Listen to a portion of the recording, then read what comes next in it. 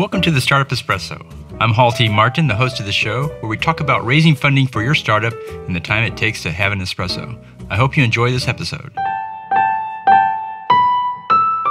Hello, this is Hall T. Martin with the Startup Funding Espresso, your daily shot at startup funding and investing. The availability cascade is a cognitive bias defined by Wikipedia as a self-reinforcing cycle that explains the development of certain kinds of collective beliefs. Investors who repeat a belief among themselves will reinforce that belief even if it's not true. One investor will state his recollection as a fact to a group of investors. Another investor repeats the statement as a fact. As this continues around the group, the initial recollected memory becomes a fact that every investor believes.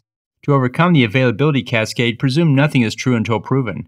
For example, if the startup doesn't state revenue numbers, then assume they have no revenue.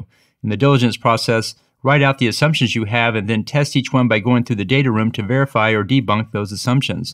This applies to the team, the product, the revenue, and the fundraise details in particular. Thank you for joining us for the Startup Funding Espresso, where we help startups and investors connect for funding. Let's go start up something today.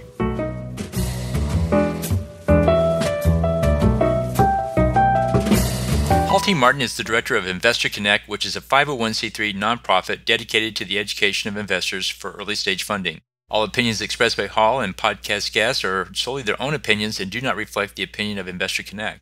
This podcast is for informational purposes only and should not be relied upon as a basis for investment decisions.